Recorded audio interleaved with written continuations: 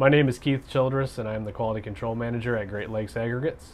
We chose Stockpile Reports over other companies exclusively for their ability to use an iPhone to measure stockpiles. Before, we were using clunky laser instruments to measure stockpiles, very time-consuming, dangerous around stockpiles. The iPhone app is very simple to use. It's literally you open the app, set your cones up 25 feet apart, get your correct distance away from the pile, and that's it.